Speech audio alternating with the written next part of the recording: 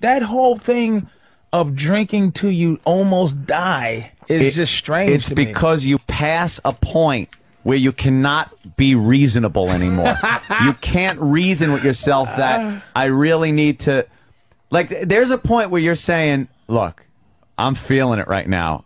If I stop, I'll be all right. And if you keep going, that voice will just vanish. Do you still...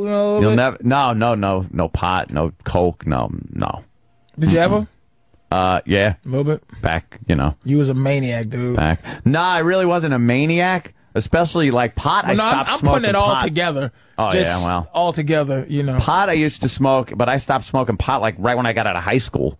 I wasn't a big pothead. And then in the 80s, a little bit of blow here and there, but usually it was because I was selling it. Me and Joe, my brother.